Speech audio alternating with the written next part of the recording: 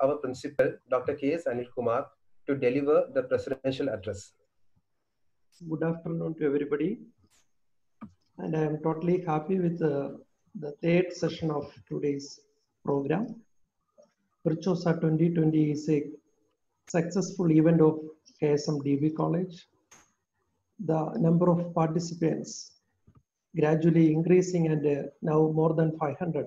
That is a great achievement of our institution.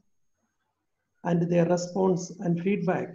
So we really satisfied and we are actually enthusiastic for their immense support for the program.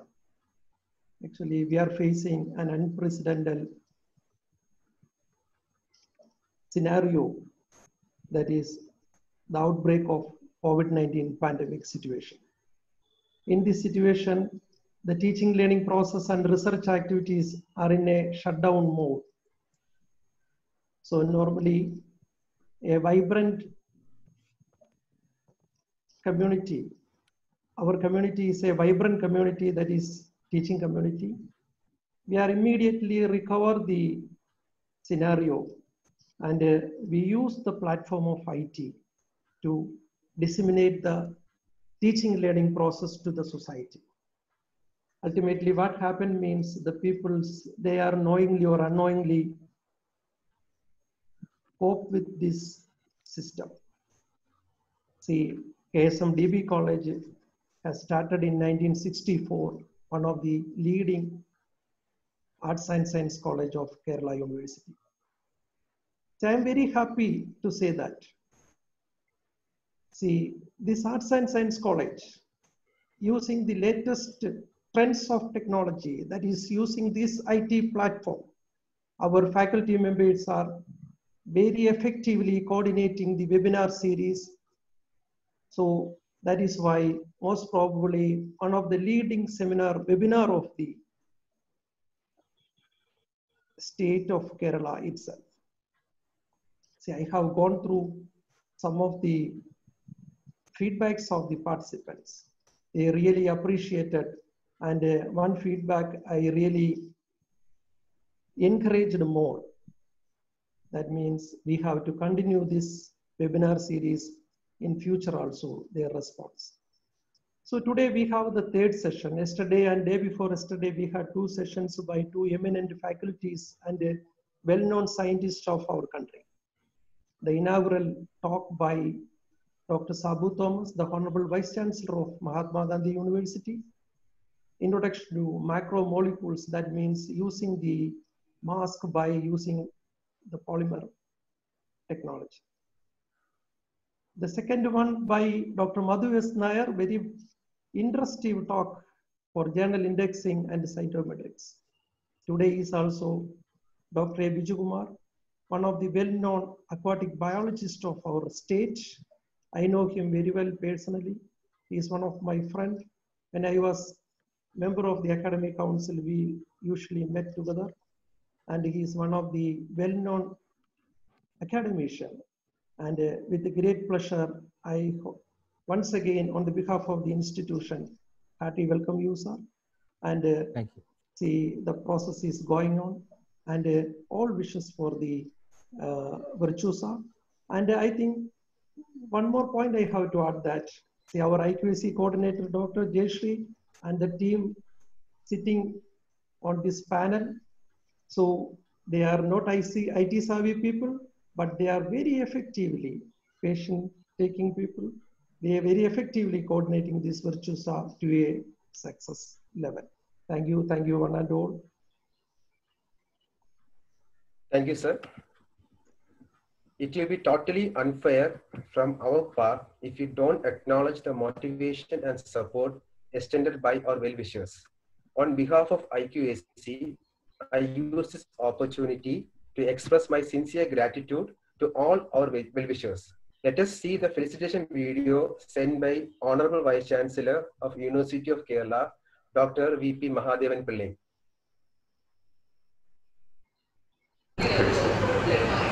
COVID-19 എന്ന മഹാമാരിക്കെതിരെ ഉള്ള യുദ്ധത്തിലാണല്ലോ നാം എല്ലാവരും. ലോകത്തിൽ ആകെ ഇതിനോടകം 3 ലക്ഷത്തോളം വിലപ്പെട്ട ജീവനുകൾ നമുക്ക് നഷ്ടമായി. അച്ചടക്കത്തോടെയും ഒരുമയോടെയും നാം എല്ലാവരും നീങ്ങിയതുകൊണ്ടാണ് ഒരു പരിധിവരെയെങ്കിലും ഈ ദുരന്തത്തെ പ്രതിരോധിക്കാൻ കേരളത്തിന് ആയത്. ശാസ്ത്രബോധമുള്ള ഒരു ജനതയെ സൃഷ്ടിക്കുക എന്നതാണ് രാഷ്ട്രവികസനത്തിന് ആവശ്യം. അത്തരം ഒരു സമൂഹത്തെ വാർത്തെടുക്കുക എന്നതാണ് നമ്മുടെ കർത്തവ്യം. വിദ്യാർത്ഥികളിൽ ക്രിട്ടിക്കൽ തിങ്കിങ് ഉണ്ടാകണം.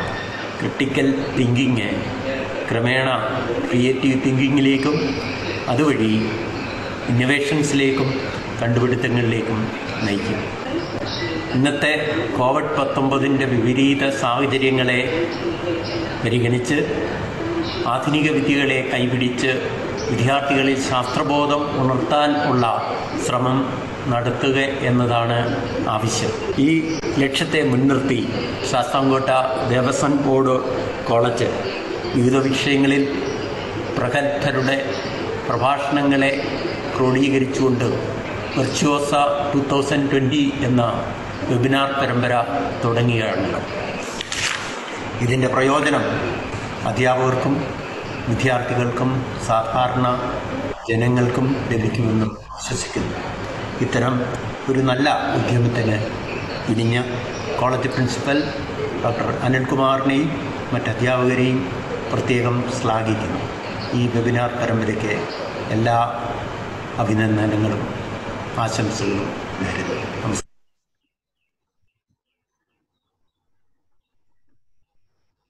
KSMDB College is managed by Travancore Devasam Board, and the support of the management is a key motivational factor behind VIRTUOSA 2020. Let's hear the words of Sri K.S. Devi, Honorable Member, Travancore Devasam Board.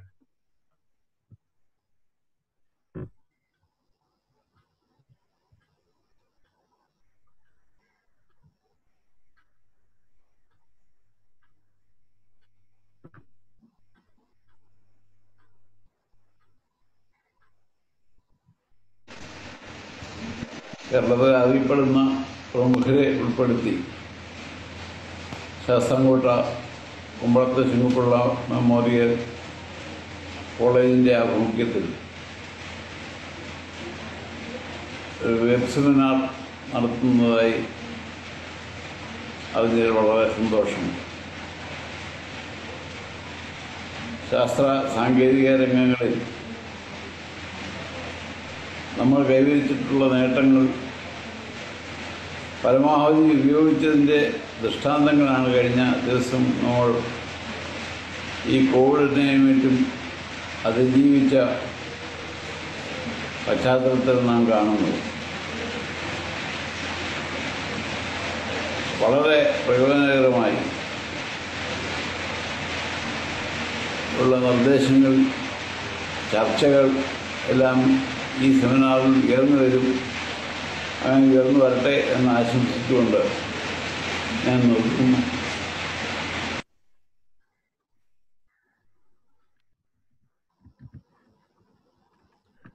True teachers are those who help us think for ourselves. Told by the best teacher we had in our nation, the words of Dr. S. Radhakrishnan. KSMDB College is blessed with a highly reputed faculty resource who wholeheartedly supported VIRTUOSA 2020. Now let me invite Professor Shankar Narayan sir, Senior Faculty Member of English Department, to share a few words. Good afternoon, everyone. We are amid an extraordinary situation emerging out of the global pandemic and the consequent lockdown. The entire higher education system has been badly disturbed. There comes the clarion call, VIRTUOSA 2020, a webinar series from IQAC, KSMDB College, Shastangota. Physical has turned into virtual these days, or one can say virtual is the new physical today. So I take this opportunity to congratulate our principal, Dr. K.S. Kumar, who has been the guiding spirit behind this novel venture and also Dr. Jayashree, the IQAC coordinator, and all other intellectuals who work hard to make this endeavor a grand success. Thank you.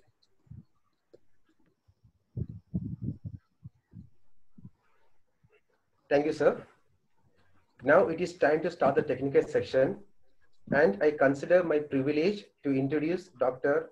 A. Biju, the resource person for today's session. Dr. A. Biju is a professor and head of Department of Aquatic Biology and Fisheries, University of Kerala. He is also a member of International Zoo Educators Association, IEZE, which is a South Asia regional network. Dr. A. Biju is also the founder member of Center for Innovation in Science and Social Action. He also serves as program member of Friends of Marine Life. He is also Animal Welfare Officer of Animal Welfare Board of India.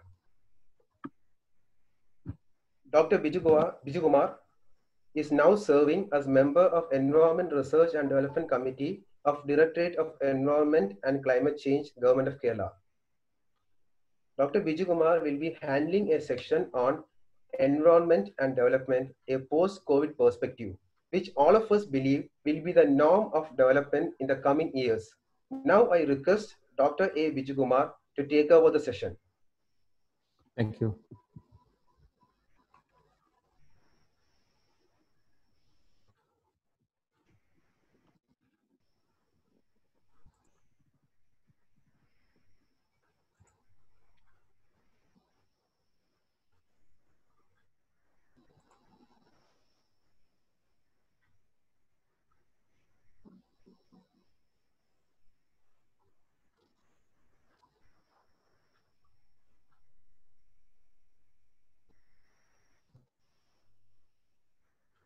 Good afternoon to all. At the outset, let me thank the Devasam Board College Principal, as well as Dr. Anil Kumar, Dr. Jayashree, and the whole team behind this event. And I consider it as an opportunity to share my thoughts with you, especially we are going through an unprecedented scenario in the whole history of Earth, where half of the globe is locked down in various parts of the world. And the topic which I'm going to talk is environment and development, a perspective in post-COVID era. My talk will have 4 components. Even though I am basically a biology teacher, I may touch upon different aspects, including the biology, the development, economics, and environment in general. And this is the outline of my talk. I start talking with the human spread in the universe, how the human species actually spread in the planet. And part 2 of my talk will be on the man-made changes and developments in the last 50 years, especially the development of science and technology and the human dominance in the planet. And in the third part, I will be talking on the status of the environment, what is the current status of the environment, including the current status of biodiversity and different aspects of environmental scenario. And to conclude, I'll just discuss about how we can move forward, especially in when we have seen all the issues with the neoliberal developmental scenario across the world, and how as a community, as a human community, we can move forward. Now, when we start discussing about the environmental impact, we should all understand that the whole planet, the universe, began from a single atom, and all began with a big bang, almost 13.78 billion years ago. And when we look at the position of Earth in our universe, you see it in this figure. It's actually part of a small universe. Where the life began almost 4.54 billion years ago. And when we saw the beginning of Earth almost 4.5 billion years ago, the first living molecule appeared on the primitive oceans, probably around 3.7 billion years ago. And the first human beings started walking on the surface of the Earth, probably 500,000 years ago. That means we are very young. when we consider the age of our Earth and the universe. And when you all know, we all learned that human species, we have a different origin. And our origin, the closest relative may be the chimpanzee. And then all the new genetic evidences, including the mitochondrial DNA studies, which clearly shows that we have, as a group, we started separating from the our close relatives, the common ancestor. Our common ancestor will be chimpanzees and bonobos. It happened almost 6 million years ago. And then we start, when we see and discuss about the origin of the human species, there are different theories, but at present, the scientists have a general agreement that the journey, the origin of the human Homo sapiens, the human beings, started in Africa. And earlier, we believed that it started, the ancient human fossil was available from Ethiopia. And now we have a new fossil available from Great Rift Valley of East Africa, which clearly shows that human beings actually started walking on this planet almost 600,000 years ago. And when we see the origin in the Africa, it's very interesting to see how the human beings spread across the planet, across the continents. And now the science makes it very clear with the help of the molecular studies. There's a larger project called Human Genome Project, which tried to analyze the DNA content, especially the mitochondrial DNA content of all the primitive tribes across the world. And this clearly shows the human beings, as you can see here, they started their they originated as two stocks in Africa, and then they started their migration in different planes across the world. And at that period of time, it was not human beings alone. We have our close ancestors as well. So they started different routes across the world, and they started their journey from Africa. Okay, and now the things are very clear that the hypothesis is called out of Africa hypothesis, and clearly shows that all the human beings began in Africa and then walked into different parts of the world. And what actually triggered this kind of a movement of population out of Africa? And there are different theories, and the prominent theory says that it was the Ice Age which initiated this kind of a movement. And now the accepted theory is called a Sahara pump theory. And it suggests that the human genus called Homo, they have migrated out of Africa at least 3 and possibly 4 times. And recent evidence suggests that these dispersals are closely related with fluctuating periods of climate change. And there are 2 different arguments, and one believes that it is a very strong Ice Age which promoted the people from moving out of Africa. And there is also a theory which says that there is severe drought in many parts of Africa, and that also driven other people out of Africa. Anyway, remember, at present in 21st century, the major issue facing mankind is climate change. And actually, it is a climate change that has driven the human species from Africa to different parts of the world, as you can see in this map. And this map also tells you different scenarios and stories.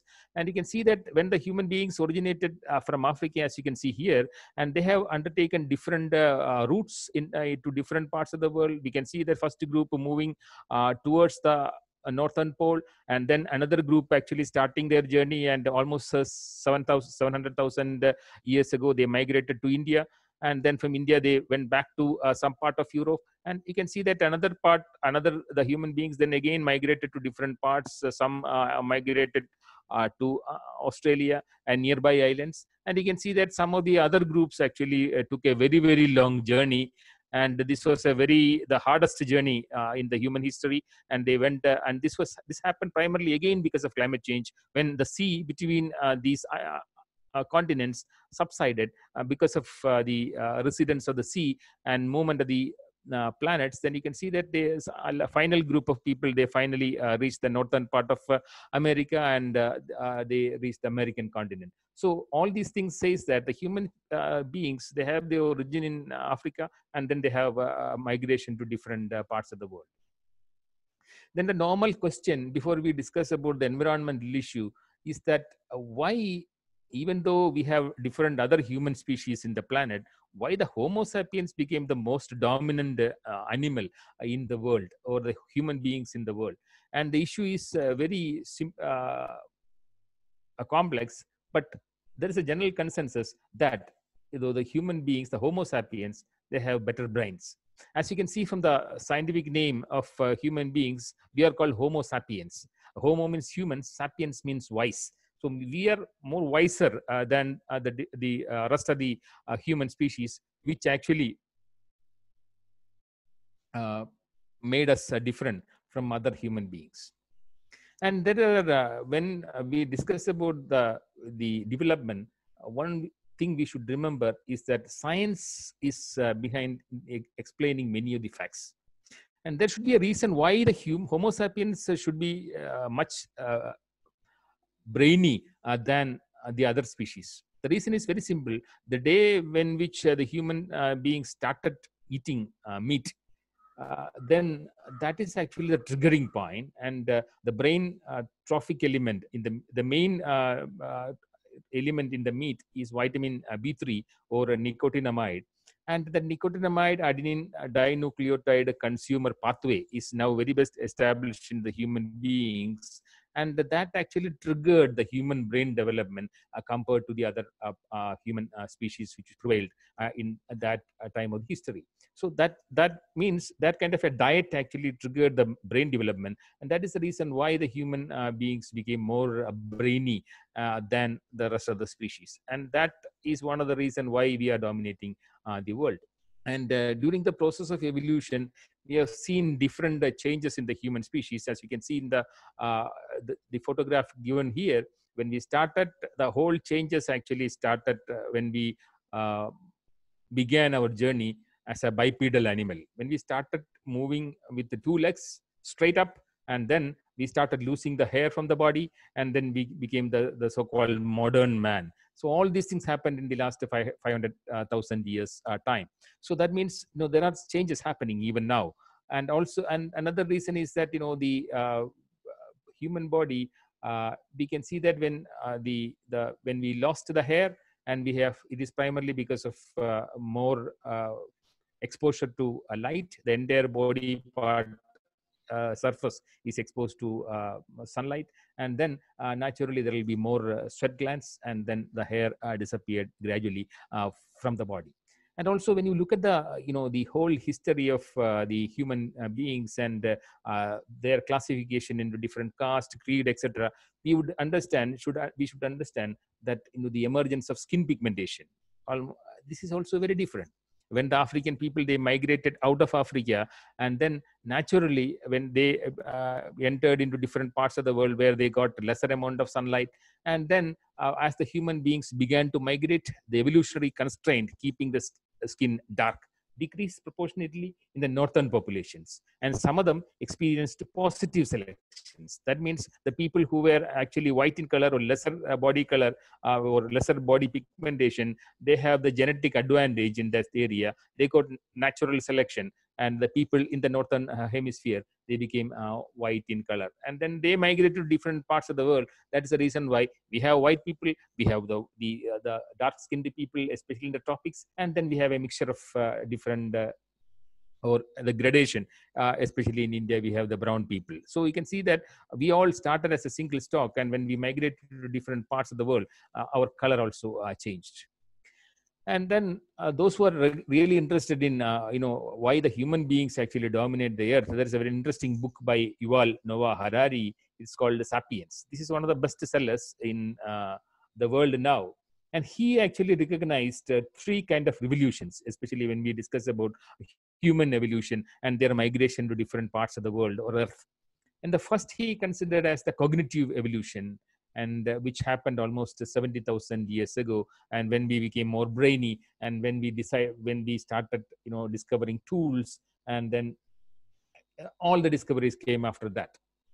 And then 10,000 years ago, we saw the agricultural revolution, when the migrating people, they started settling on some part of the world, and then we started agriculture. It happened 10,000 years ago.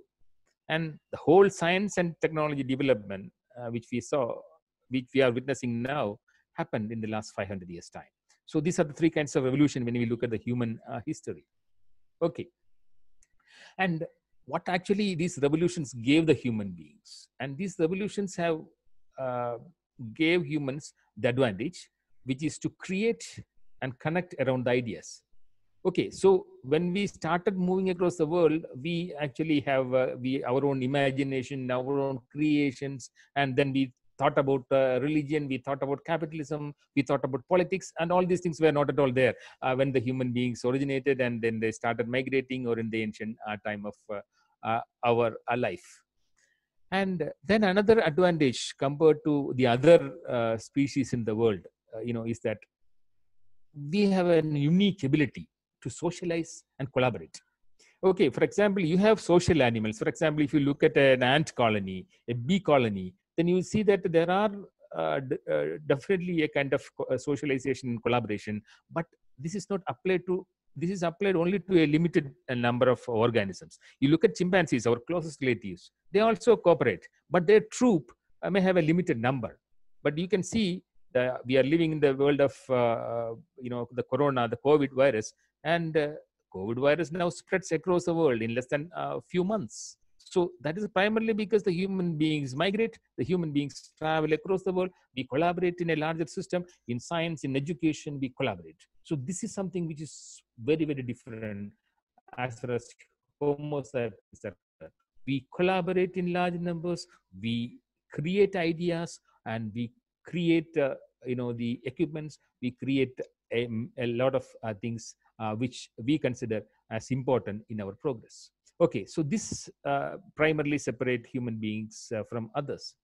And also, if you look at the whole way in which the religion, originated in different parts of the world, the same thing happened, because, there are very interesting studies across the world. And because we started believing in certain natural forces, and slowly we started shifting to different philosophies, ideas, etc. And then we live in a physical reality and imagined reality. Physical reality is that we are there, I am here talking to you, and you are listening to me from different parts of India, and that is actually the physical reality. And we live in imagined reality, because I believe that I am a Hindu, somebody else believe that he is actually Christian, and these are all our imagination and our thinking. It doesn't it has nothing to do with our existence. Okay. And also the main problem, before we start discussing about the environmental issues, is that we have very little knowledge on our own history, because we never try to understand who we are, and what actually we are doing to the planet, and what is the role of the human species in the planet Earth. And that is one thing which is happening. And our lack of knowledge about the prehistoric religions and our belief is one of the biggest holes in our understanding of human history. That should not actually happen. Even if you are studying science, you should have a background knowledge on history. Otherwise, you cannot actually survive as a human species. And if you look at the scientific literature, Science and Nature are considered as one of the topmost journals. And this 2015 issue of Science carry a very interesting story. And this is not done by the biologists, but this is done by a group of people who is multidisciplinary. And they brought out an argument how the societies actually grouped together, and they created their own gods, and then they started believing different religions, etc.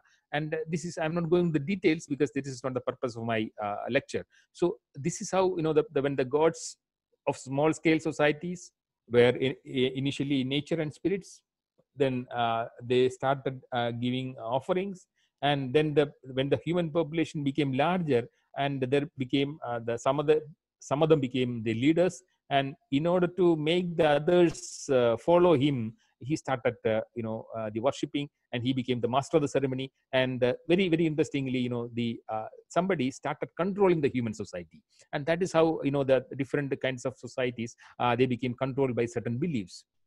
And this is again another interesting article which appeared in Nature in 2019. And it clearly shows how the complex societies proceed moralizing gods throughout the world history. And this is also a very interesting study, which probably you can read. the global distribution and timing of beliefs in moralizing gods, it shows that big gods appear in big societies. And everything, remember, human beings, started their migration, I told you, as Homo sapiens, almost 600,000 years ago. And every other kind of beliefs, as you can see from the graph, it started in last 3,000 years only. Okay, our beliefs and our creations. And so that doesn't mean that we should actually become an atheist and we should not believe anything in religion, etc. Nothing to do with that. But only thing is that we should remember, as Swami Vivekananda said, the biggest guide in life is strength. In religion, as in all other matters, discard everything that weakens you. You have nothing to do with it. Okay, and that is the same philosophy of Aham Brahmasmi. I am the absolute. That is, once you started believing that you are the thing to control many other things which is happening within you as well as within the universe, and then the universe will start changing. And that is the same essence of what Albert Einstein also said. Science without religion is lame. Religion without science is blind. So we need to have a larger thinking about that. Thomas Huxley also said science is simply common sense at its best. So whatever you have actually to think post-COVID era or the life in the planet after a long period of time, we should have a stronger science orientation in doing the things rather than very, very narrow political or other kind of religious thinking. And that is the reason why this kind of science in progress, human progress, is very, very important. And if you look at the whole history of the Indian population, and we believe that in the whole history of or philosophy of Vasudhaiva Kudumbakam, which consider the world as a single family. And Indians, as science says, should have that kind of a belief, primarily because we actually are the people who came from different parts of the world. One part of the Indian population, according to the recent scientific evidences, we came from Iran. Some part of the Indian population came from the Russia, which is now part of Kazakhstan, and some part, of course, the earlier people with the African origin. So we are a mixture of people. And when we settled along the Indo-Gangetic plains and started our own culture, and then it became very interesting to showcase to the world, because we are different, but at the same time, we believe in a single India. That is something very unique, because we have such a kind of origin as far as human species are concerned. Okay. And then when we started making weaponry, we started designing the tools, and then that is the time on from which we actually started managing the environment and other animals around you. So that is the second part of my lecture, how we started influencing the nature and the natural forces. Okay. And then why the human species are also different from or special when you compare with other animals in the planet. Okay. And one is that we are the only being in the planet which actually do the business. Okay, because now you can see that the entire world is driven, the economy is driven by trade, and the in a globalized world. Okay, and also this is the only species in the planet where there is a social hierarchy and inequality, and all these things are our own creations. Because if you look at the whole way in which the people are classified, for example, if you go to America, we have a very strong history of racism. When you look at India, we have even though it happened only in the last 3,000 years, we have again a strong system of caste, and all are our own creation, and no other species have this kind of an inequality and social hierarchy which spread across the population. And also we have right from the beginning, we started making somebody as a king and somebody as rich and somebody as a ruler. Okay, and this discrimination, it became worse time after time. And more than 90% of the money which we believe as money in the world is nothing but electronic data, because it's not physical money. It exists as Bitcoin or something else in some part of the world, and then we still believe that the problem is depreciation money, etc. this is again another kind of philosophy. Anyway, so if you again look at human species, we got more time after, as human species, after we started agriculture. And the day we started agriculture, we started managing the ecosystem, we started managing the environment. And that is very clear, because after settling, because earlier our only intention is actually to search for food and gathering food material, and we spend almost all the time in searching for the food material. And then when we started agriculture, we got more time. So we got more time to think about different things, and we started thinking about modernizing the way in which we look at life, and also think about how pleasure can come to your life, and all the things happen. And also we became unipolar, because whoever human being is in different parts of the world, we all think alike. Okay, so the from multiculturalism or plural, we have a doubt whether we are multiculturalism or we have the plural monoculturalism. Because if you look at India, see the people, we think that we have a long history and we have a strong culture. And at the same time, in the television, we watch the European Championship. We sometimes watch the car racing in some part of America, and we start eating pizza and burger, and then we are actually part of the global society. So that is why we are all controlled by the global market, and we have a single planet, and we share everything. And that is the reason why the Amartya Sen speaks about plural monoculturalism, the doctrine that individuals ought to remain faithful to their own ancestral culture, and that a good society ought to be silent bound, where diverse groups maintain and persistence of ethnic communities should be encouraged. Okay, so we have a pure culture or not, but India definitely has a multiple group communities coming into this land, and that is the reason why we will see a lot of variations in the cultural diversity, in the ethnic diversity, in the food diversity you can examine. So all these things are not coming from India. It is actually a mixture which we got when the different communities migrated into India. And also another thing which is again unique to human beings is that just like the Egyptians, we started building larger monuments. Okay, even now we started doing the same thing. We are making the largest statue in the world with no reason at all and no benefit to at all. But this is the way in which the human beings believe we will become immortal. So these are some of the very unique things about the human beings. Okay, now we come to the second part of the lecture. If you look at the whole human history, some of the things which actually strongly influence the human society, and we would say we are now living in the COVID era, and you should understand that in the human past, human beings as a population, as a community, we went through a series of disasters.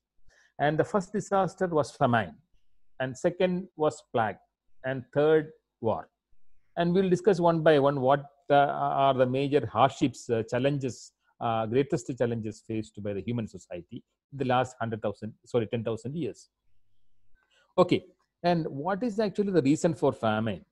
And if you look at the Bengal famine, which happened in 1943, an estimated 2.1 to 3 million people out of the population of 60.3 million died of starvation, malaria, or other diseases connected with that, all aggravated by malnutrition. And the people started migrating, and there was population displacement, a lot of unsanitary conditions, and all these things affected the health of the people, and then they died in large numbers. And now it was believed that it is actually the poverty, it was actually the famine which actually killed the Indians at that period of time.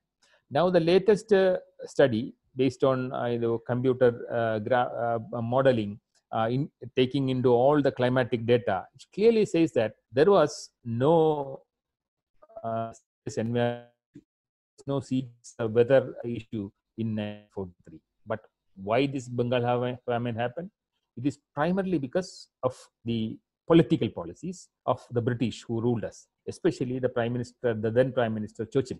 And what he did is that he actually stopped the supply of grains to the Indians, and then started pumping all the resources to England during the wartime, and created the serious famine. And also he denied the food which is actually created by the farmer themselves, and then never allowed the vehicles to come into into Bengal, and that actually created the political decision at that period of time, the export of our own resources to England and denying us the resources which we produced created the famine. So some way or other, some similar things are happening even now, but in some other forms, which we'll discuss later. Okay. And now we are discussing about COVID, the novel coronavirus. But you should remember that the largest pandemic in the world was plague, and it's called Black Death. It is estimated to have killed 30 to 60% of the European population, and 200 million people lost their lives because of the viral attack. And then, if you look at the current scenario, we have no plague, very serious issue of plague now, and there is no serious issue of famine now, particularly in India. And the reason is that it was science and our knowledge in natural history and biodiversity that helped to overcome famine. When we started very seriously, scientifically doing agricultural practices, utilizing the wild relatives of crops in a systematic manner, we could actually avoid this kind of a famine. We have surplus grain production now in India. We also export now. So this is primarily because our own scientists, they work for it and they have a design for that. And think about the control of plague, then we understand that it is the development of vaccines and better disease diagnosis that helped in the human society to succumb to diseases. And then third issue, war. No, we actually create an illusion of war. No, after the Second World War, we never saw a kind of very serious war. At the same time, you remember the global business, global trade happens primarily with the export of arms. For example, if you look at the death which is happening due to war in nations, it reduced to almost 0 per 100,000 people in the 21st century. That means the amount of human mortalities as a result of war is almost negligible in the present time. But there are so many reasons for that. The reduction in the war, and one is that many people have nuclear weapons, and that means the opponents are rather afraid to this kind of a scenario. And second is that now everybody does business. Okay, so the world is run by business, and the countries, the topmost countries who actually produce weapons, they know that creating war is not a good business. At the same time, creating a warlike scenario, a mindset is the more important aspect. But if you have a very serious war, you cannot do any kind of business. But at the same time, if you transfer data, you'll get more money than what happens with the war. So trade is much better than actually conquest. There's no meaning in conquesting a country and getting the resources. That is not actually a wise decision now. But you can do a trade with them, and then you can get more money. And these are the reasons why there is no much war happening.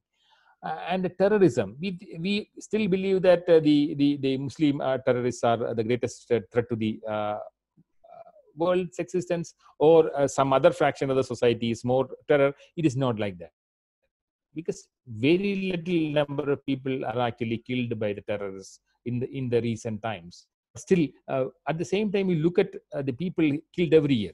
For example, since September 11, 2011, the number of people killed in European Union per year will be 50 by the terrorists. And in USA, it is only 10, and 25,000 globally. So what is actually we should understand when we think about development, when we think about the future of the universe, we should understand that there are serious issues to discuss. For example, diabetes. Diabetes and high sugar levels kill almost 3.5 million people annually. Similarly, air pollution. kills about 7 million people already. But our political system always discuss about war, terrorists, threat, all the nuclear weapons, etc. But there are serious issues for human beings to address. We have diabetes death. We have large number of people dying every year as a result of pollution, malnutrition, etc. So in a different world, in a post-COVID world, definitely we have to think about the development and what are the serious threats actually facing human beings. Okay. And then there are other interesting stories also. For example, number of suicides are more than the death caused by war and crime together. And for example, if you look at India, every year the number of suicide, particularly by the farmers, are on increase. So we have to actually trace out the reason for that and try to plug it up in the long run. And then almost 800,000 people die due to suicide every year, which means one person in every 40 seconds. Okay, and India has the highest suicide rate in Southeast Asia, as per the records of WHO. And then we consider, even in the lockdown period, we have reports that there are leopards coming into the human settlements, tiger coming into human settlements. We consider tiger, lion, and leopard as our enemies. But our enemy are not these animals, but our largest enemy is a small animal called the mosquito. Okay, because the death by mosquito bite is 8.3 million per year. At the same time, lion kill only 100 human beings per year. So again, understanding the realities is very important when we manage the environment. And we started discussing about the global arm export. It's a thriving industry. We create a warlike scenario and create a feeling that terrorism is a major issue. So we should have more arm trade happening. And you can see that the largest exporter, even after the Cold War period, is USA and Russia, and followed by France, which is only 7%, compared to 33% by USA and 21% by Russia. Okay, and even though there was no war happening in the world, major weapon sale in the last 5 years, is 10% higher than the earlier period. And also, you should understand who are all the buyers. Okay, and the Americans exported maximum number of arms to Saudi or the Gulf countries. Okay, and if you look at India, in terms of money, the largest importer is actually one of the largest importer of arms is India. And you also have to, again, it's all depend upon the priorities. And this is again a bubble diagram which actually tells you the story. We spend more money. We spend more money in paying the interest, including the the loan which we take from the World Bank, and we spend a lot of money for subsidy. And the next one comes to defense. At the same time, there are some sectors which actually the government should actually invest more: education, agriculture, social development, where the investment is comparatively less. And look at the health sector, which is there at the bottom.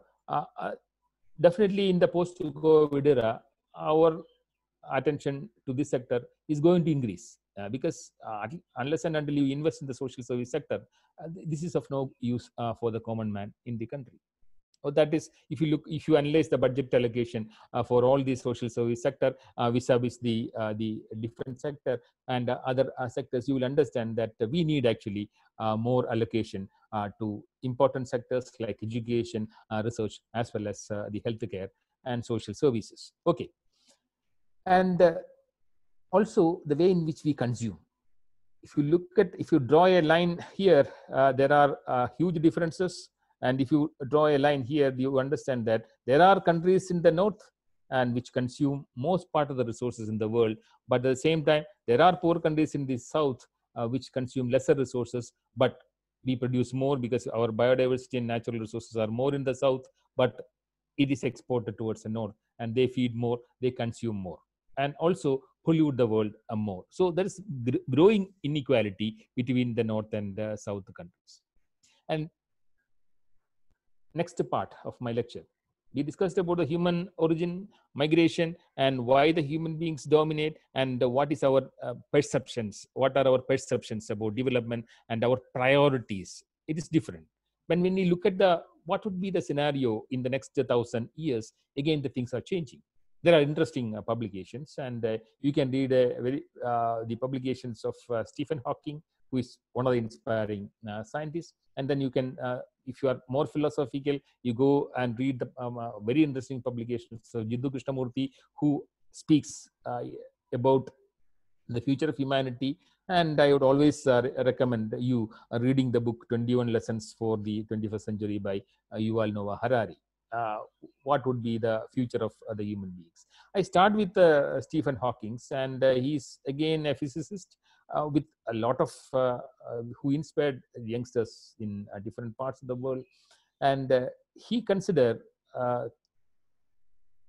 that genetic engineering may inevitably alter the trajectory of human evolution, because when you look at the human history or evolution of any other species, you start with Charles Darwin, the natural selection, the survival of the fittest. But the problem is that we are, with the development of science and technology, we are intervening in human evolution. We are actually making the people disease free, and we are trying to make the human beings actually resistant to many diseases. And also we are now trying to increase our lifespan by using technologies. So all these things, you understand that genetic engineering play a very, very important role, and synthetic biology play a very, very important role in future, including designing of organs and creation of organs, etc.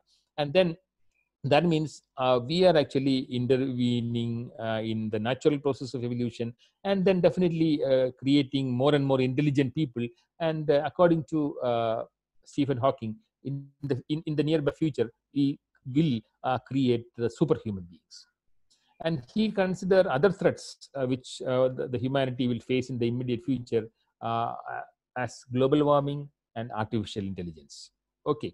And he also said that sometimes, when the situations became very bad, we will find out another planet and migrate to that planet and prevent the human extinction. Okay. All these things sound very strange at present, and this is science fiction. But considering the way in which the progress is happening, especially in the last 50 years time, particularly information technology and biotechnology, all these things will become a reality in the very immediate future.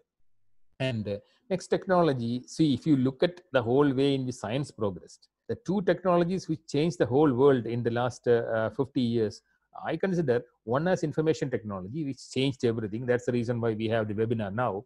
And second is the biotechnological revolution, because we know who we are. I know why I have an anger, why I have a bald head, because I have inherited some genes from my father or the ancestors. And similarly, we know each and every character which actually drive the human beings, and we know the genetic history of everything. And if we know the genetic history of our own, then it's very possible, with the help of all the algorithms available, all the technologies available, we can go for bioengineering, and we can create some kind of post-humans. Or this is called the immortal cyborgs, who can live forever. Does that sound something interesting, or something which is not possible? But if you look at the way in which the science is progressing, everything is possible. At present, with the available technology, you are in a position to create any animal within the lab. Now, only because of the laws and regulations, ethical framed based on ethical regulations, the human beings or the scientists are not attempting that. So this is possible in the human world, because designer babies. For example, China last year produced Lulu and Nana.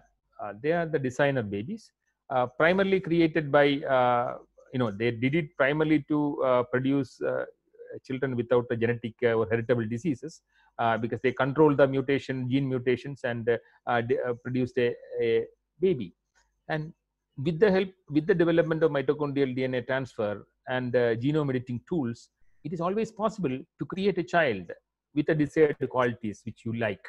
And this is also possible because science has grown to that much of extent now. Okay, so in future, we may have different stories to tell, particularly in the next few decades. The dominating forces definitely will be the technology, particularly the artificial intelligence. So artificial intelligence, you are actually making a system, a computer system, with the help of an algorithms. You are creating intelligence to the machines, and you are trying to mimic human intelligence. Okay, so this is something different from machine learning. It is one of them, and the deep learning is one of those machine learning techniques. So with this help of artificial intelligence, or creating just like the human neuron network, you can create a human beings which is as good as or better than a human species. So this is possible. So artificial intelligence is going to rule the world in the next few decades. Okay, and definitely in almost all the areas, the artificial intelligence will come to play, and many of the jobs which is done by the human beings now are going to be done by the machines, and the machines are going to rule the world in next 50 years time, because already it is happening. For example, Amazon now largest the trading network now, many of the work like sorting and packing are done by human beings, and they are now slowly replaced by the machines, and definitely many people will become jobless. And also the technology is changing so fast that we don't know what will happen tomorrow. If I learn something in my in college or university, and that will become obsolete when you go out, because technology is changing very fast. So the students, the teachers should be more smarter for tomorrow, primarily because the things are changing, and we will be in a confused mode. The students will be in a totally confused mode what to learn, because because students come to our colleges, our system, primarily to learn, and if they move out and they are not getting a job, and then it's again impossible for them to survive as well. So, and also we are losing our own space. For example, if I'm talking to you through Zoom platform, and I am registering, my data is shared. When I'm using a Facebook, my data is shared. And also, the every trade in the world is actually managed by you as a consumer. For example, if you go to my Facebook and if you go to my Amazon account, you will understand that what is my preferences. And if you have the whole data from throughout the world, you will understand what is the preference of the people in different part of the world. You can make a product like that. So it's a better business. It's a $1 million business as far as data is concerned. That is the reason why big data analysis is again going to be the rule of tomorrow, and where you may lose your personal space, because what you are is better known to the computer than you. So this is again the scenario. When these are the scenarios for the future, which I am explaining to you, and not in details. And also the problem at present is that we never live as a community, because in an AI networked world, there is nothing called community. You are only an individual.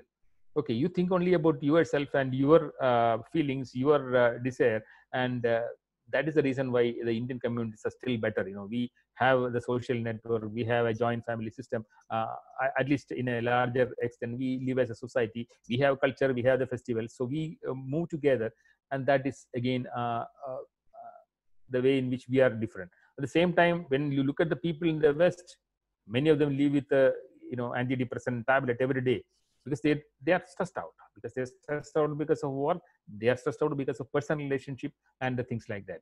Okay, so these are the scenarios in the future, and that is the reason why in another book by Harari called Homo Deus, he says that possibility of a replacement of human beings with a Superman, which he called Homo Deus, or the human god, endowed with all these kind of abilities of eternal life. Okay, which of course could be possible when the technology grow.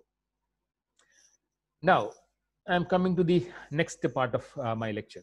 We have seen the human migration, the day in which we started doing agriculture, we started destroying the planet, and then started destroying the earth, and then slowly, what is the scenario now?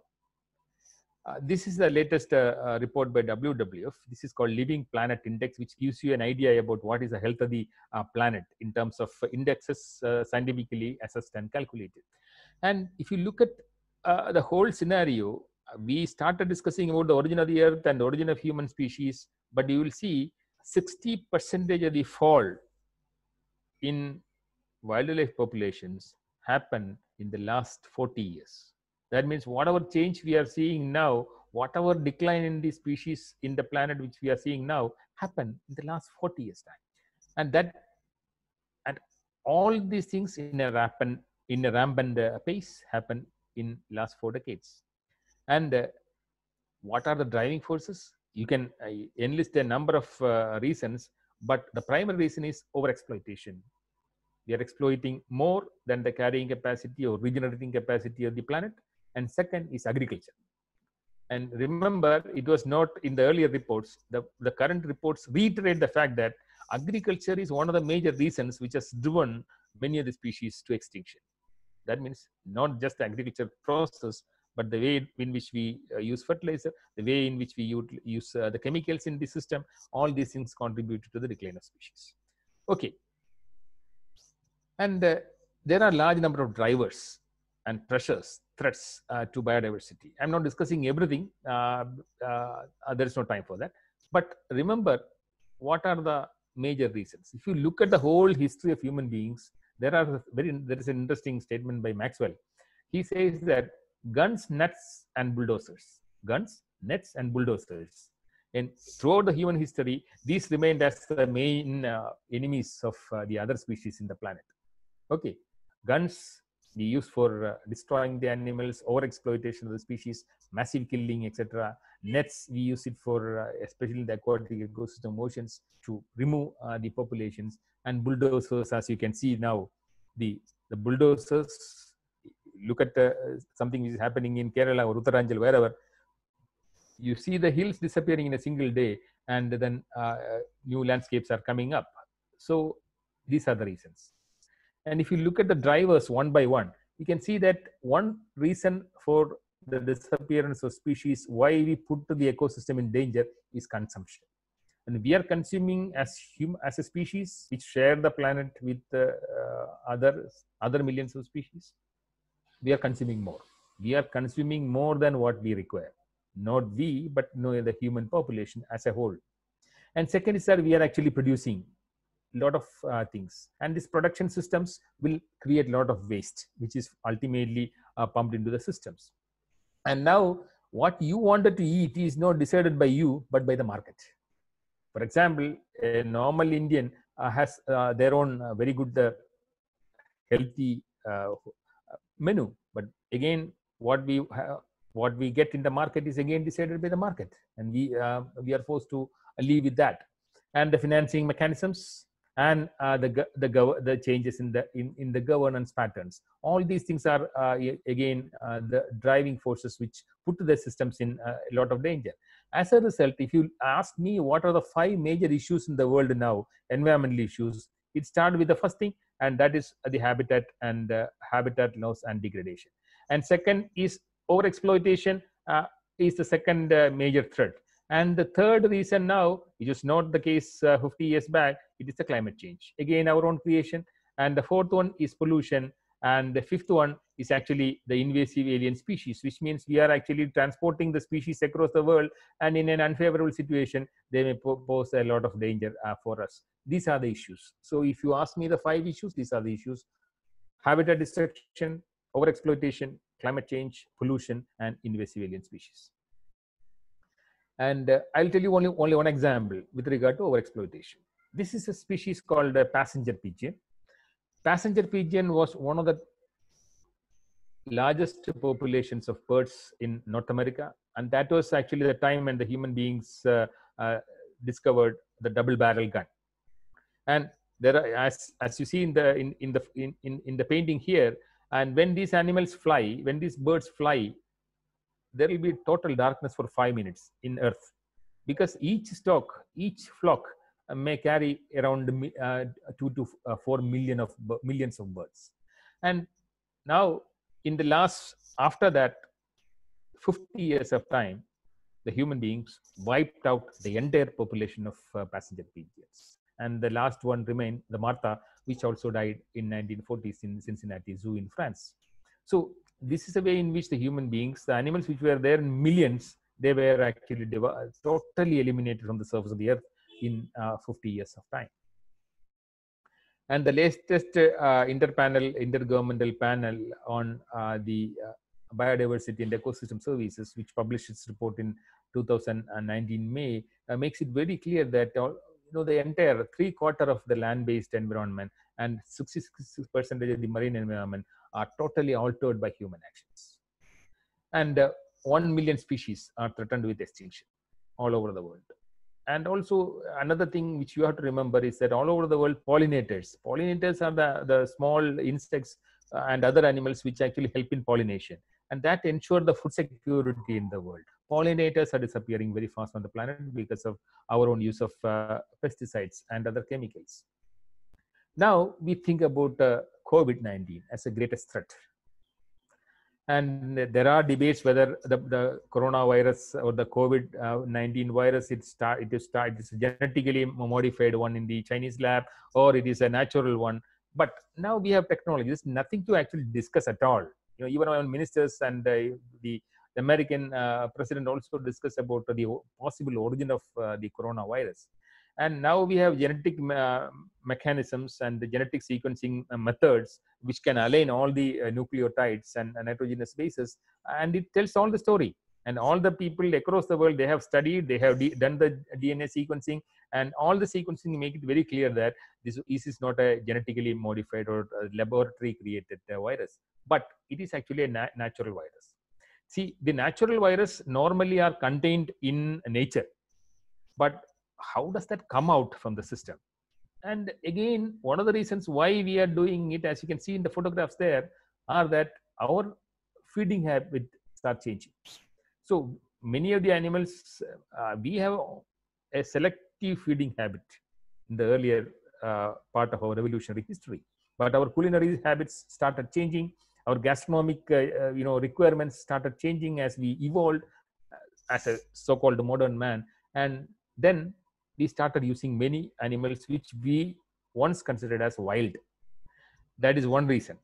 Okay, that means wild animals are used as human food and they are marketed in open spaces. So these viruses, which usually remain associated with these wild animals, they easily now gets transmitted to human beings. That is one reason. Second reason, these animals are exposed to human beings primarily because we destroy their environment. For example, there are not totally confirmed reports which says the origin of the COVID-19 as bats or sometimes the anteater. Okay, all these animals were not at all used once by the human beings, but they appear in the wet markets of China, and normally that is the reason. But we now think about corona, and tomorrow it may be some other corona forms, because these viruses in the new environment, they undergo mutation and they develop into new forms, and then it's very difficult to contain. They are even more dangerous than genetically manipulated pathogens. Now, very interestingly, UNEP, United Nations Environment Program, in 2016, they reported that 335 diseases that emerged between 1960 and 2004. Among that, 60% of them come from animals. And majority of them reach human beings because of the increase in the meat trade. And these animals are now exposed to human beings because the environment is totally distracted. For example, bats. Bats actually, they take shelter in large trees in the forested areas or in the buffer zones.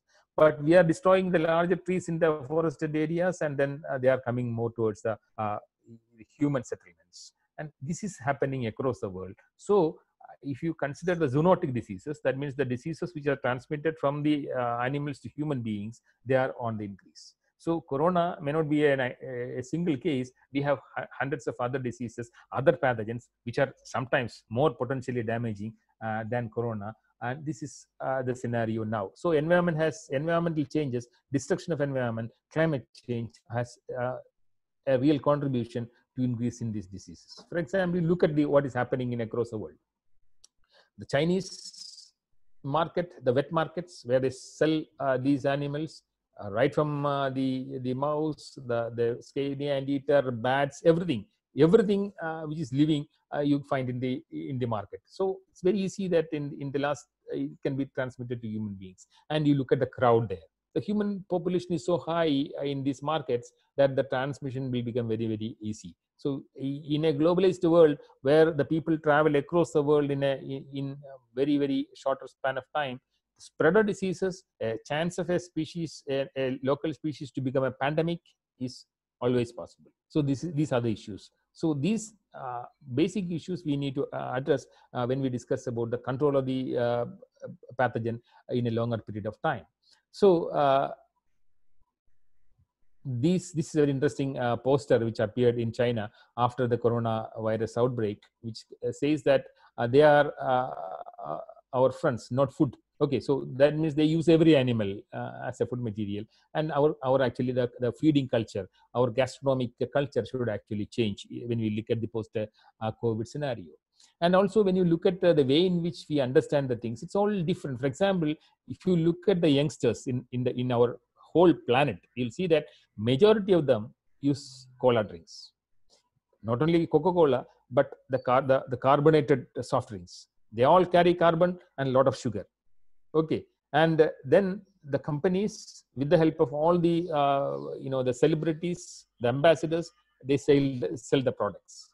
And then who is going to be benefited? Nobody, because whoever drinks it, they get only the bad impact in their health, and more overweight because of sugar, and diabetes because of sugar, and addiction because of the cocaine content in these things. For example, you look at the content, if you can, there are a large number of studies, including scientific studies, which appear in Lancet, which clearly indicate that there are in Coca-Cola 24 chemicals, and many of these chemicals are potentially carcinogenic, and yet there is no issue with selling of these products, and because these are the fake stories which is created by the business which actually run the world. And then you look at the other food commodities, how the change in our food consumption pattern will ultimately pressurize the farmers, as well as our own health is a typical example.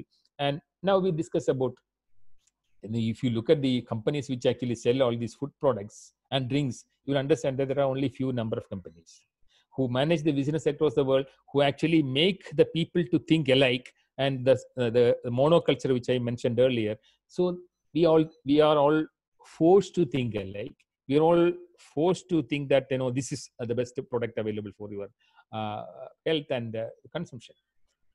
And then you look at the way in which the things are happening in different parts of the world. For example, you take the case of the Lay's, a company. This is again owned by PepsiCo, and they sued the farmers in Gujarat, saying that a particular variety of the potato, which is relatively long, which is make ideal chips for them, that should not be farmed by the farmers, claiming that this is a variety where they have the royalty. This is one part of the story. Now they have withdrawn the case because again many people, the farmers, went to the court, and then for 1 kilogram of 50 kilogram of potato,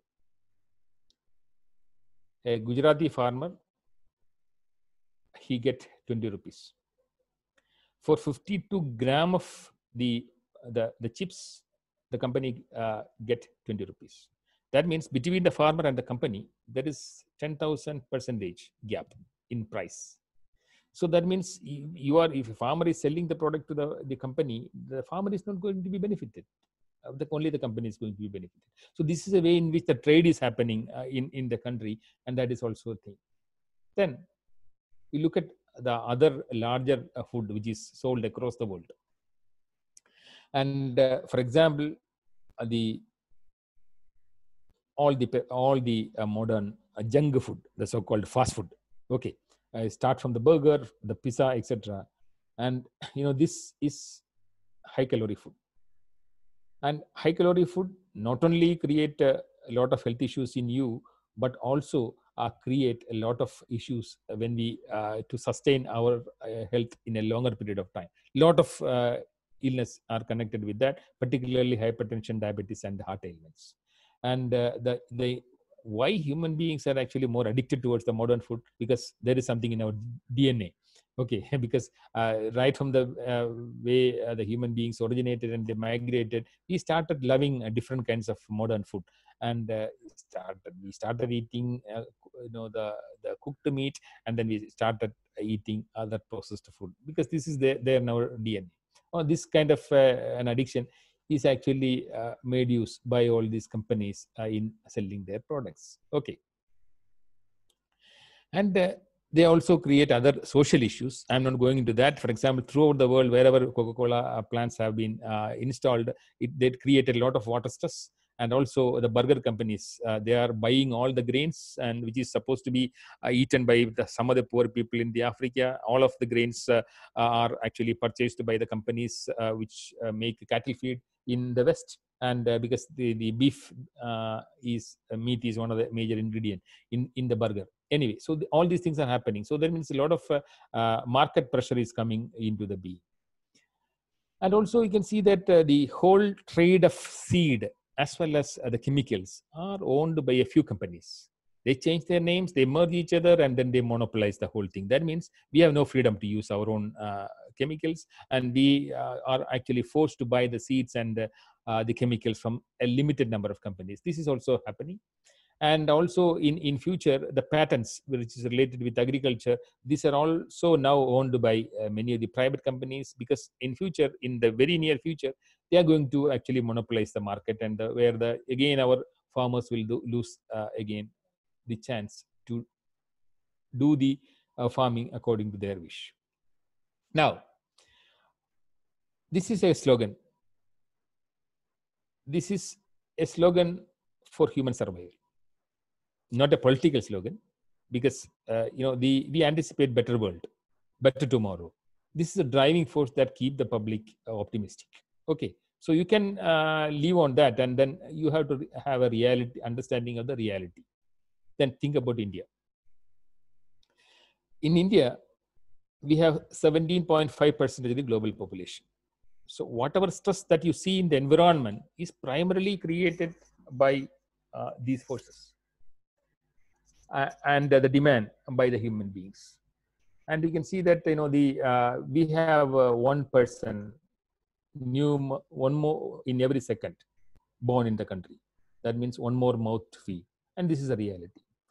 And when you think about development for the future, you should understand that the United Nations Sustainable Development Goals, they forward 17 goals as United Nations Sustainable Development Goals. I'm not discussing each and everything, but you remember the first goal is no poverty, and second goal is hunger.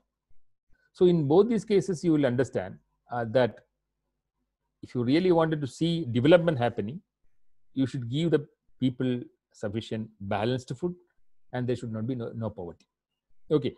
And also there should be much resources. There should be equitable distribution of things. There will be peace and justice, and there will be more and more gender equality. All the things are coming in when we think about development. Okay. So when we think about development,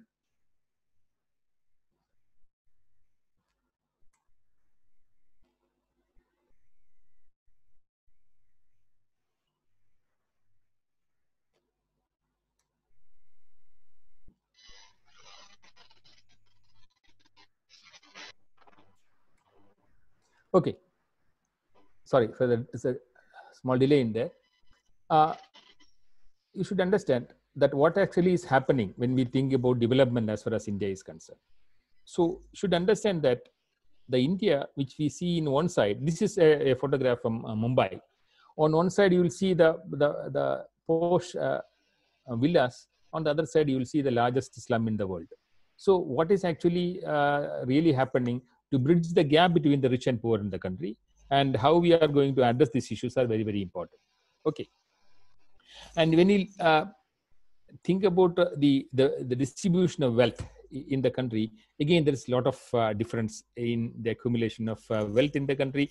And also, if you look at the human hunger index of 2019, places India 102nd among the 117 qualifying countries. That means a serious issue to address in India is actually poverty, and also the income for the common man. And this is a latest report. Richest 1% of Indians now own almost 58% of the wealth. That means more than half of the wealth in India is actually occupied by 1% of Indian population. At the same time, we have to address very, very serious issue. And one of the serious issue when we think about sustainable development is alleviating poverty. And second is ending hunger and decent work and economic growth, reducing inequality, preserving life on land, upholding peace, justice, and strong institutions. So all these things happens in this background. This we should understand.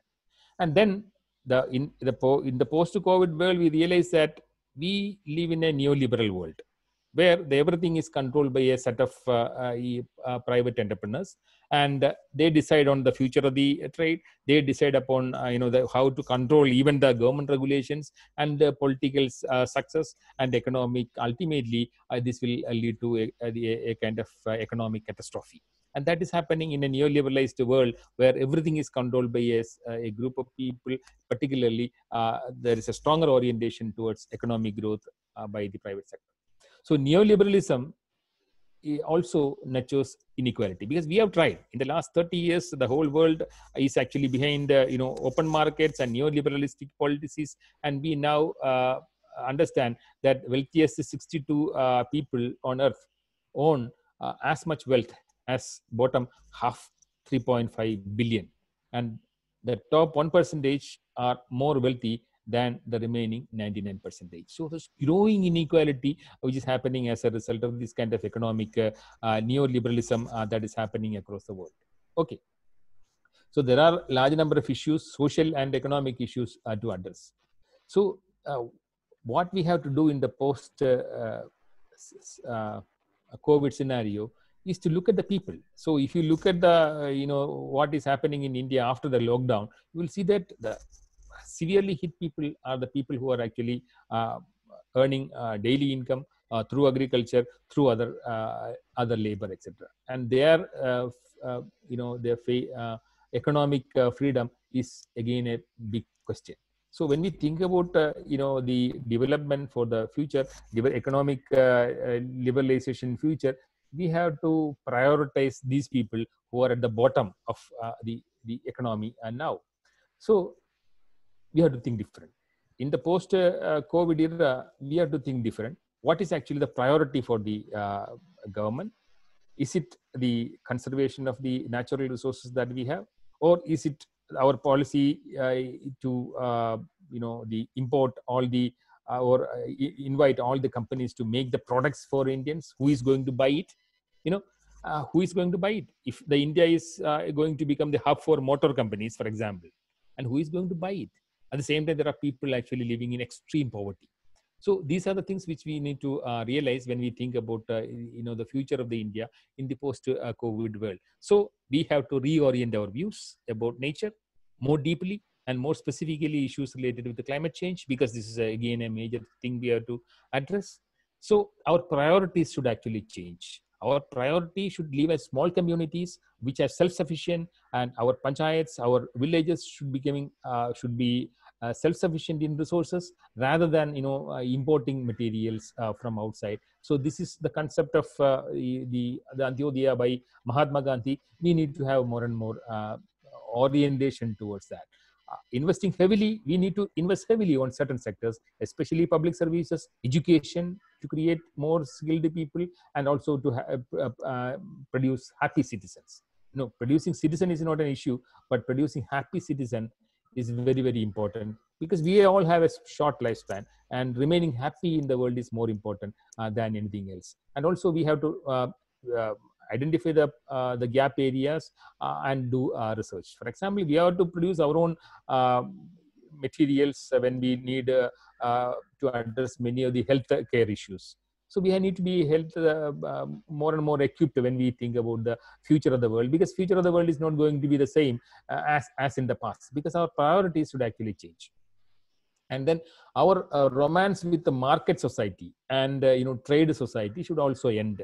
That may continue, but that is not the ultimate which we have to understand. And we have to actually help rediscover the thing, our priorities for future as well. Okay. And in the post-COVID world, there is going to be a supremacy for science and education and social services. We need to reinvent our way in which we look at economy. There should be circular economy, where there will be lesser amount of waste, and there will be a balance between the consumption and as well as production. And circular economy is something which we need to think for future also. And also the civil society and market and the human society, all the things should be linked in our thinking and philosophy. Okay. And we also have to think about more and more state socialism coming in, where there will be more mutual aid. People should live as small community, sharing the resources among themselves, and then in a more and more satisfied way. So there is a lot of way in which we can transform and address the whole issue of the development, including alleviating poverty with a stronger nature base, because nature is going to be the major source for making the people live and making the people understand the realities. If you look at the human health, again, nature can play a very, very important role.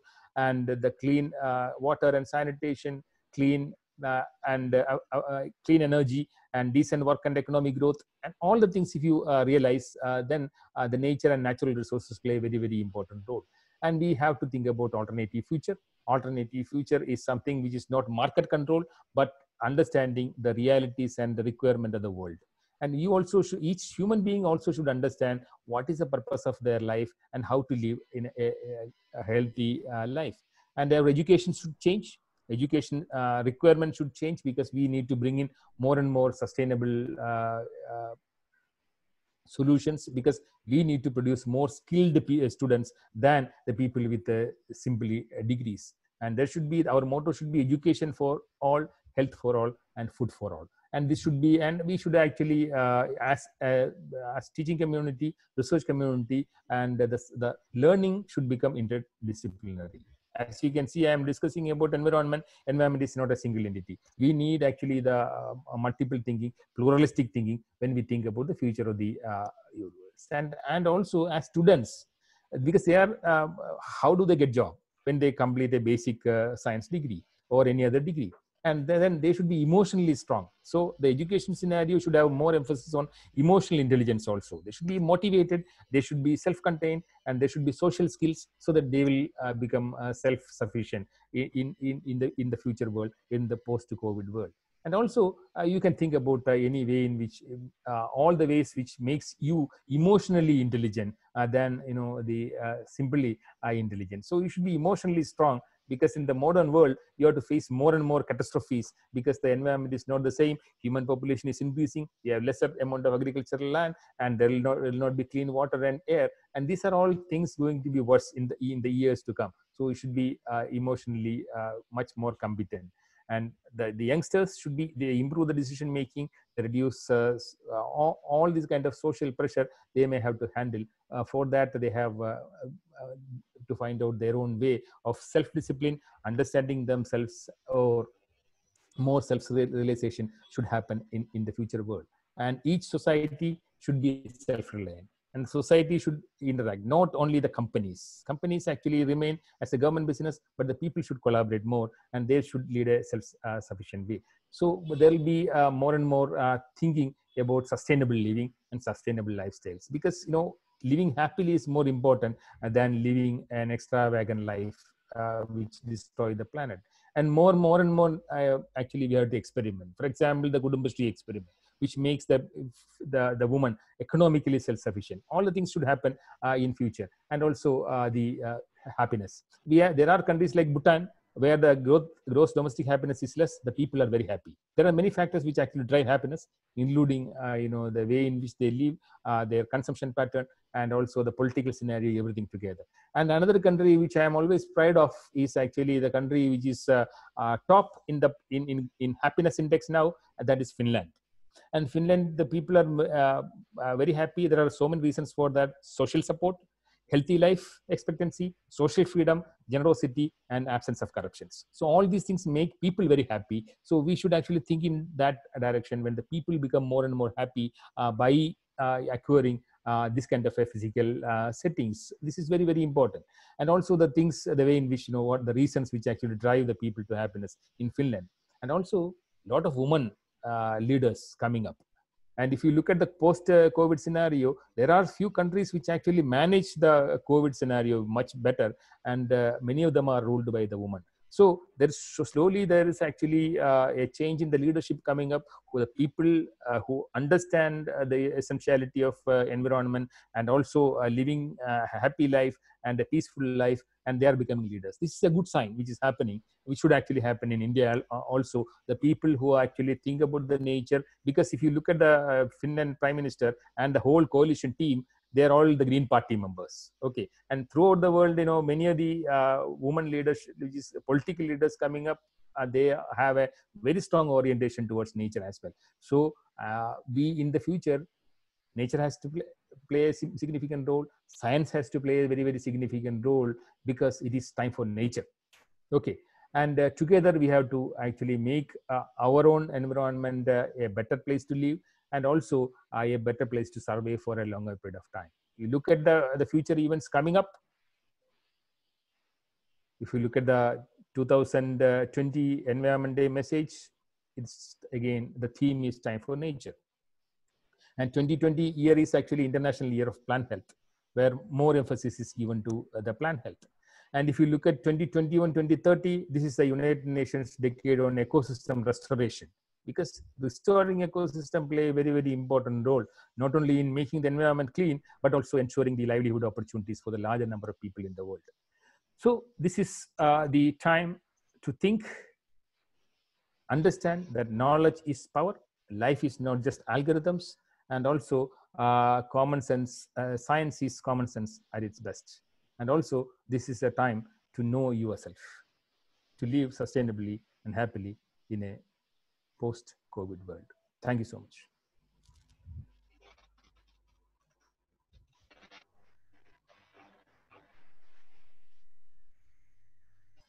Thank you, sir. Thank you very much. Attendees can now use the hand raise option to ask relevant questions. We will allow them to speak. Attendees can now use the hand raise option to ask relevant questions. We will allow them to speak.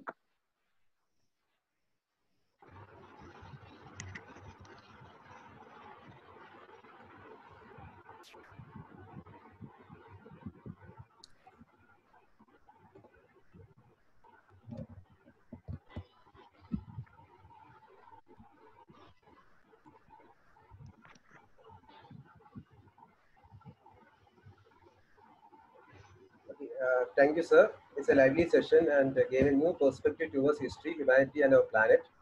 I'm sure all of us will be able to will be more sensible now in dealing with the environment in future. A link for submitting the feedback is sent to attendees. I request all the attendees to complete the form. Now we can open the floor for clearing the queries also. Sir, a few questions are asked by the participants, which you can see in the question and answer link at the end of the screen. Can you please check the same and answer the relevant questions? Yeah, there are two questions, and one is by Dr. Vinita Pandey. Is your view on artificial intelligence threat to human being or a blessing? We cannot give a definite answer for that. This is again a question. This is a double-edged sword. For example, one thing is very sure. Artificial intelligence is going to create a lot of jobless people in the world. But there is an advantage. Whatever is the requirement for artificial intelligence, we have to tune our education in that way. We have to actually develop our skills in that way, so that we will be or the younger generation will be fit to get a new job. So remaining skillful in the modern era is very, very important. In that way, the artificial intelligence is a blessing.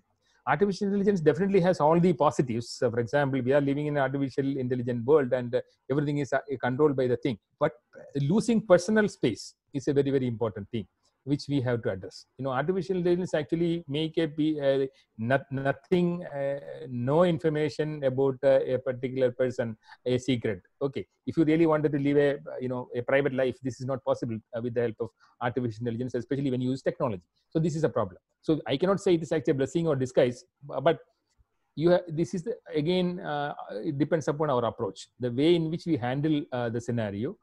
If it is for betterment, definitely it is good, but there should be some kind of restrictions which it should be there. Especially the whole world in future, the whole economics is going to be driven by big data.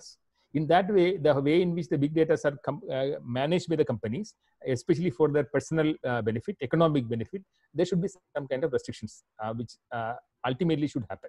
And this is my answer for that. Okay. And next question was by Jisha Nair, who said vital positive environmental changes are seen in India after the post-COVID-19 lockdown. How long will this impact last? It's a good question, but I cannot give you an answer for that, a well-defined answer for that. I'll tell you one example. We have, if you look at all the scientific data, it tells you very clearly that all the environmental parameter, pollution load has become very, very less, particularly in the most polluted cities in the world like Delhi. At the same time, how long it will last? Once the lockdown is over, the companies are going to produce more in order to make up the economic loss.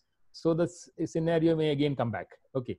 So this is, but ultimately this should give us a lesson to understand that some kind of regulation is inevitable to make the people healthy as well as the environment healthy. There are some other issues which is beyond our control. For example, I am a marine biologist, and I work with the marine system also. And I understand that this year we have in Odisha, there are largest number of sea turtles which came to breed. Okay, this is a record. But at the same time, it takes almost 50 to 55 days for the eggs to hatch. But what happened is that because of sea level rise and other natural calamities, half of the eggs which is laid on the beach were washed away. So that means a thing which is with the advantage of the environment, as a result of certain other changes in the environment, it became a loss.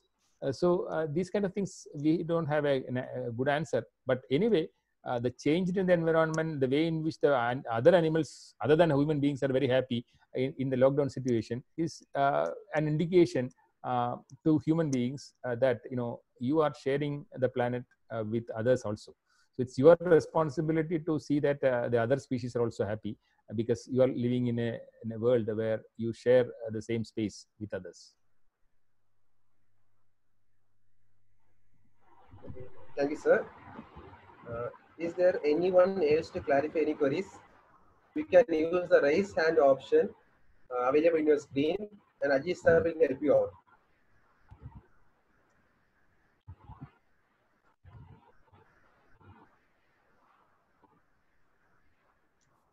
Then shall I have a word now, Sanu?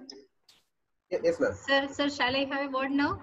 Sir, it was an excellent presentation, and the facts you have revealed is very alarming. That is, there are loss of life due to very disease-oriented life loss rather than the calamities and other things. That was very, very alarming situation, alarming information. Actually, I got. It was a very nice presentation, sir. Thank you. Thank you so much. Thank you for the opportunity. I thank the principal and Dr. Jayashree and the whole team. Thank you. Thank you, sir. It was actually a very lively one, and we got a different perspective regarding mankind also. And you mentioned about a video which you want to show. If you want, you can just show it now, or can we move forward, sir? Pardon? You want to show us some video at the end of the presentation, right, sir? If you want, you can show it now. If you have time, I can. This will take only 4 minutes. You have time, sir. You have time.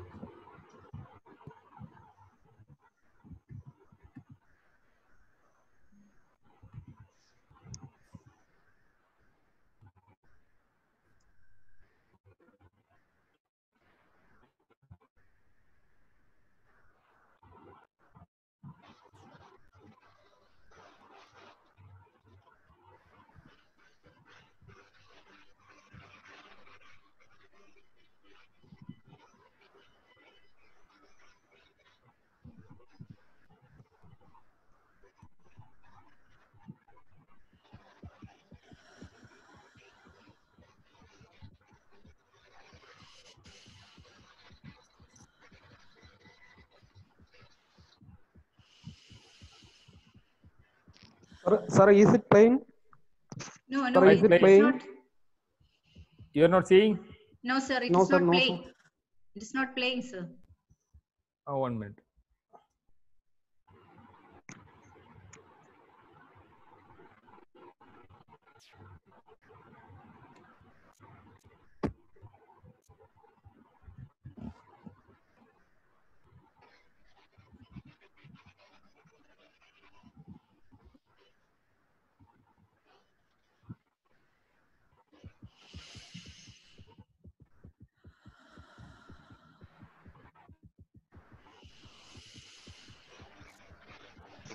Sir, full screen. Sir, enlarge the screen, please, sir.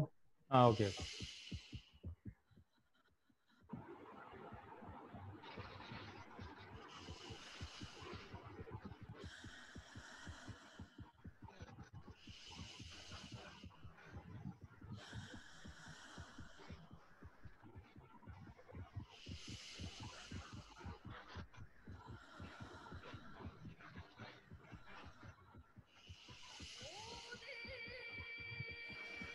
No, sir, it's not coming properly.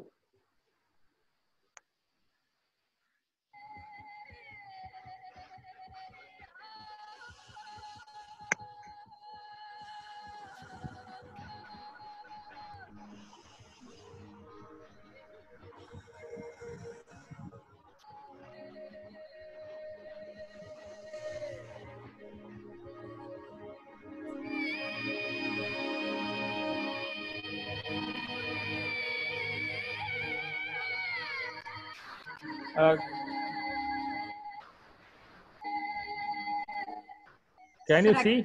no, sir. No, sir, no, sir. We can hear the sound, but actually the video is not playing, sir. 1 minute, 1 minute. We can hear the sound.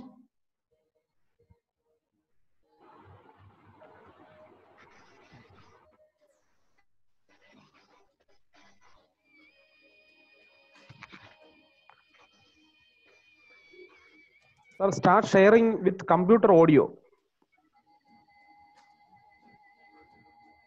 Can you hear now? Yeah, yes, sir. Yes, sir.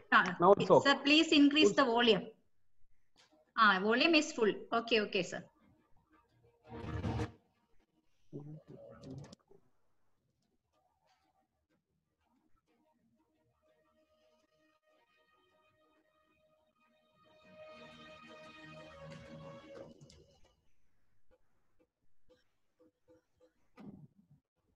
Sir, I think it's not open with the computer volume. So there is on the screen, there is a more option. You can No. see that. No, teacher, no. On the On the panel, on the top panel, there is a more option.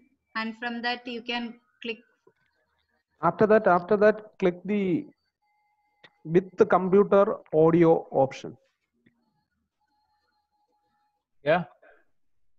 No, sir, audio is not here. After locating the file, on the left corner, you can see a button with the computer audio. Hello? If it is not clicked, we cannot hear the sound. So the video is playing actually, but we are not getting any sound from the video. Video Hello? is playing. Can you see or hear? We can see the video playing, but there is no sound, sir. Now it is having sound.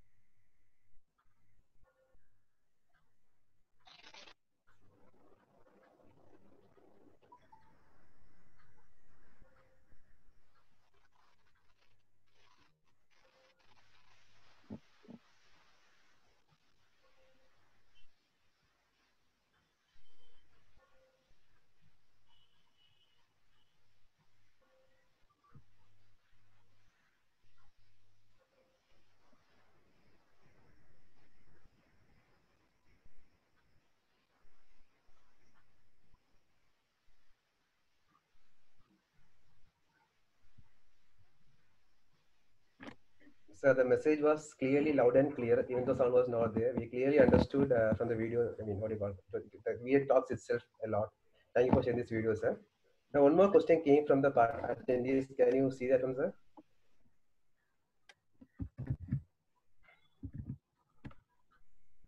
Yeah, there are two questions. So one is Preeta Anand again asked, there can be pollution due to residual disinfectants and microbial resistance to them.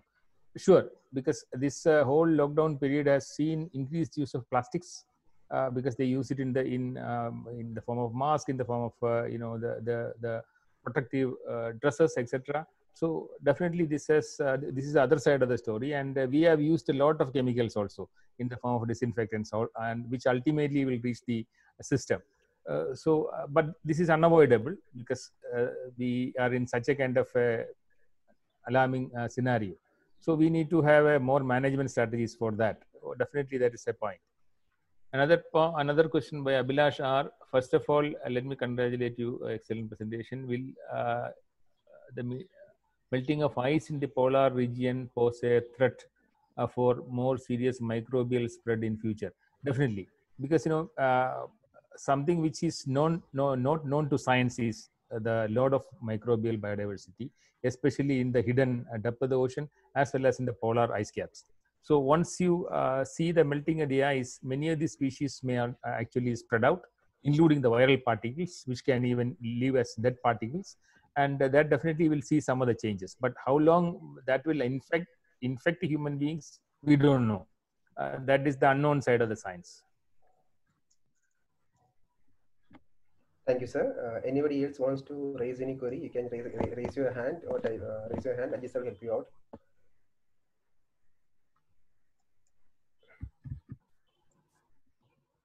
And sir, we can move forward. Thank you, sir, for clearing the queries also. Now I request all to view a small promo video of KSMDB College.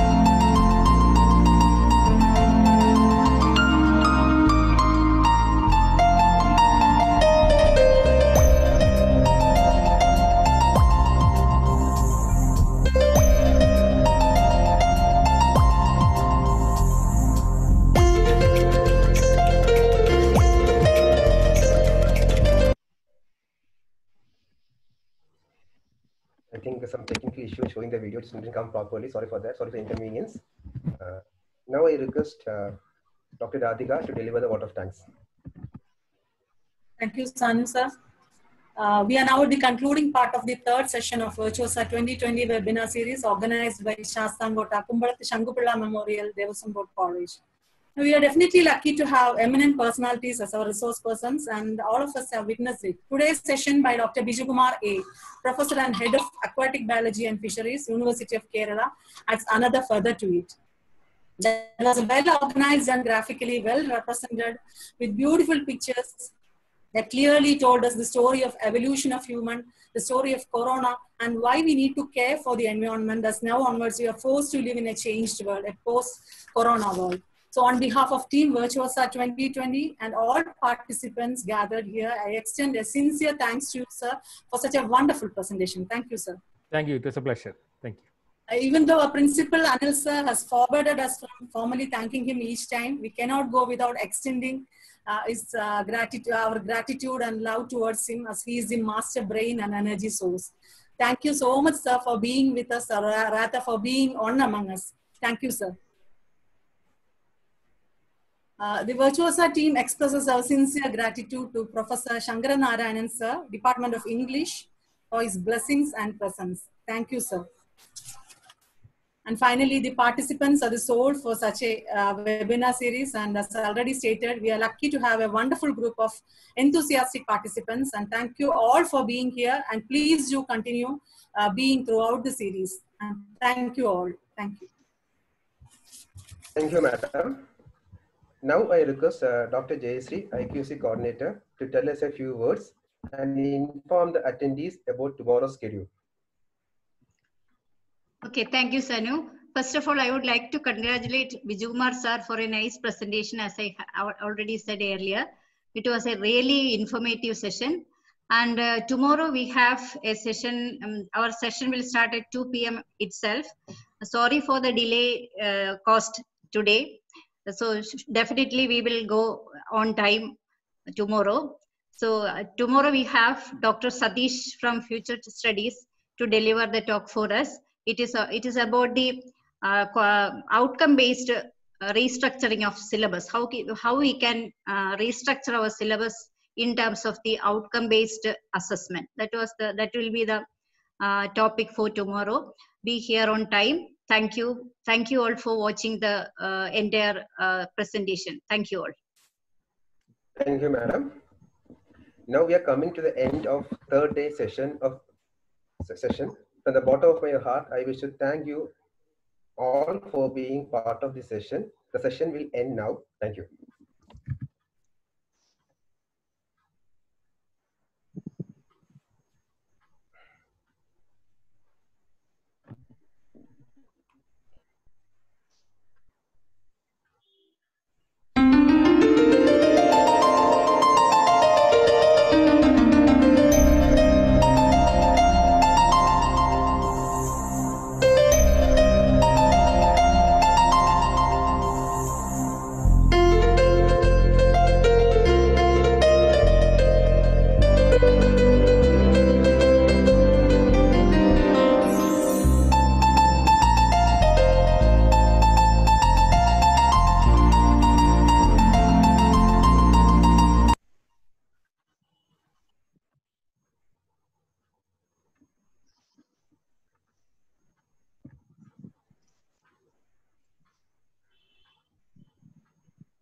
Renu, could you please share that video to me?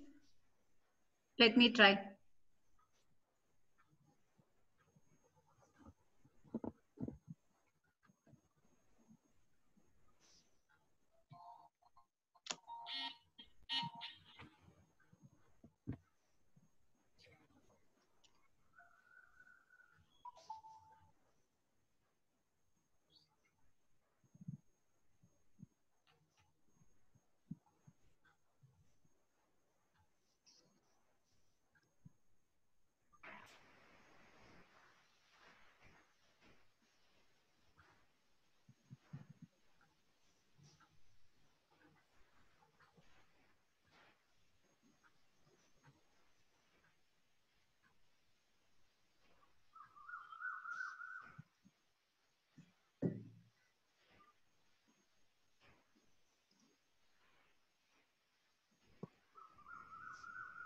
Ajesh, please share the screen.